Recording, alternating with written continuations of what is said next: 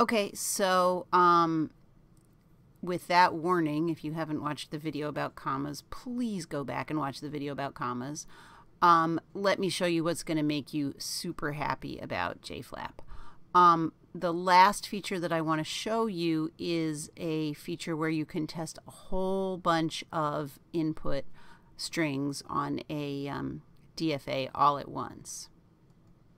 So we're going to go back to that input menu again, and we're going to select multiple run.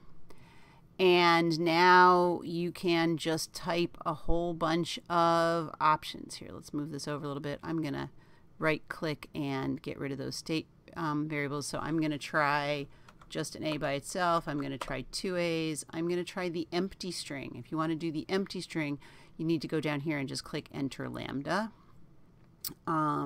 I'll do 3 A's. I'll do 3 A's and 1 B. I'll do a bunch of A's. I'm not sure how many, and 3 B's. I'll do some A's and 2 B's. I'll do just 2 B's. I'll do 1 B. I'll do just 3 B's.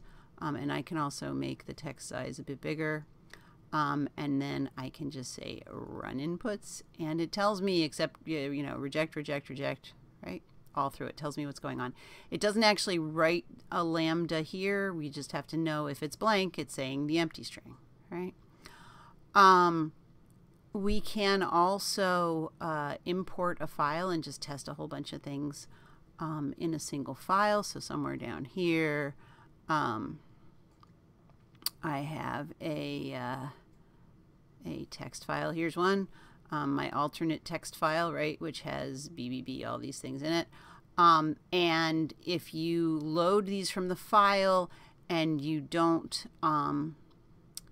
get rid of the stuff that's already here, it'll just kind of go on to the end of it. So I could say, let's load some inputs, and I think it's in here, believe it or not.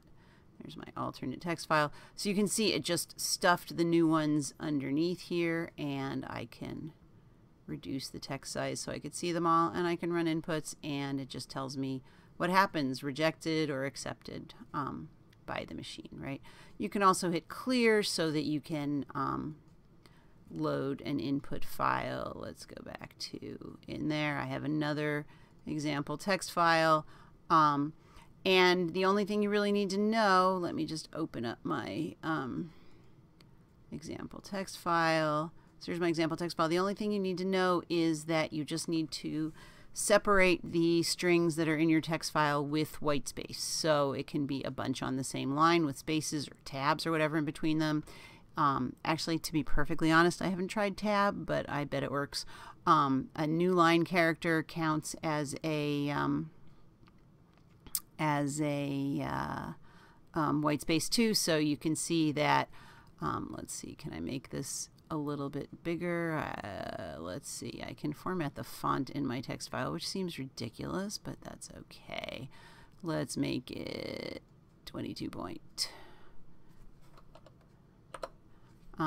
So here are my strings in my text file, and then I will increase the table text size. So you can see I have an A, then 2, then 3, and I have 1, 2, and 3.